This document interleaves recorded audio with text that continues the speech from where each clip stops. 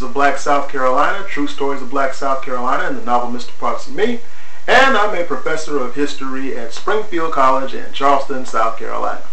Now, let me ask you folks this. Many of you, I'm sure, have dealt with instances where you've had to face a whole lot of obstacles. And, of course, it gets sort of discouraging sometimes, especially these days. However, we always have to think that there are a lot of people who live with far more handicaps in the way that we do today who still manage to become successful, and this should be used as encouragement for people in our time.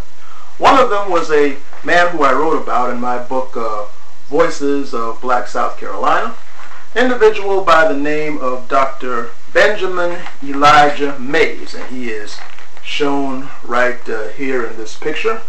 Now, here's his story. Dr. Mays was born in a place called Epworth, South Carolina in 1894. Now, it's important to understand a little bit something about South Carolina during this time. In 1895, a man by the name of Benjamin Tillman, he was the architect of the Jim Crow laws of South Carolina, he had a constitutional convention in which segregation was made the laws of the state, which will be a subject of a later one of these videos. And that, of course, deprived African Americans of their voting rights within the state of South Carolina.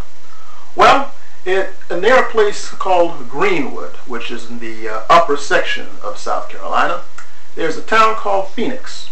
And in Phoenix, South Carolina, in November of 1898, there was a white gentleman by the name of Thomas Tolbert, who was very sympathetic toward African Americans, so he arranged for them to cast their ballots at a store of a cousin of his during an election that year. Well, of course, that was not well thought of during that time. And a mob eventually came to the store, and it was led by a man by the name of Giles Etheridge and another fellow by the name of Robert Cheatham. So as he was registering the blacks to vote, these men got into a fight with some of the blacks as well as Thomas Tolbert, and Thomas Tolbert was shot in the shoulder, and Giles Etheridge was killed.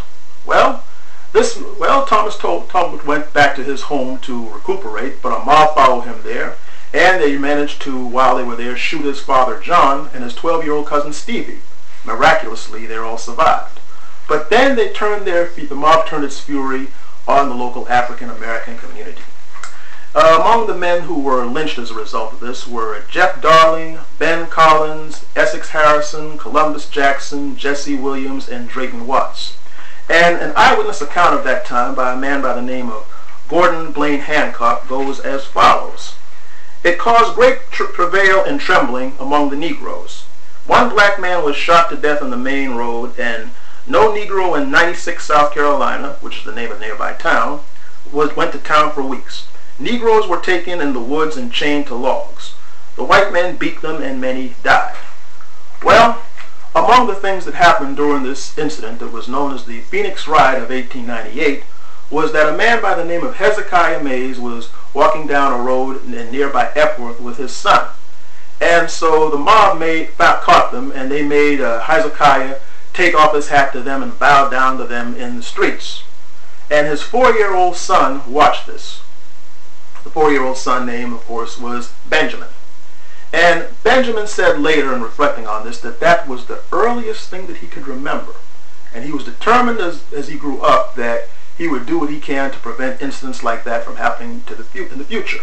And he did a good job of that too, as a matter of fact.